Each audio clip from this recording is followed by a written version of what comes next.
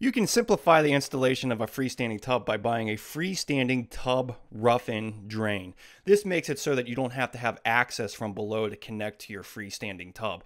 Just be sure to use the transition glue if you're going from ABS to PVC, but you just place it in the location of where your tub is going to be and then secure it with 2-inch screws. And it's also a great idea to waterproof over top of the flange. I like to use Kerdi Fix to adhere the membrane to it, and you just use your Kerdi membrane to make that area waterproof. And then the next step is just to attach the tailpiece to the actual tub, and then you just set it in place, and that's pretty much it. Now we can just go ahead and turn on the water, test it, make sure it works, fill it up.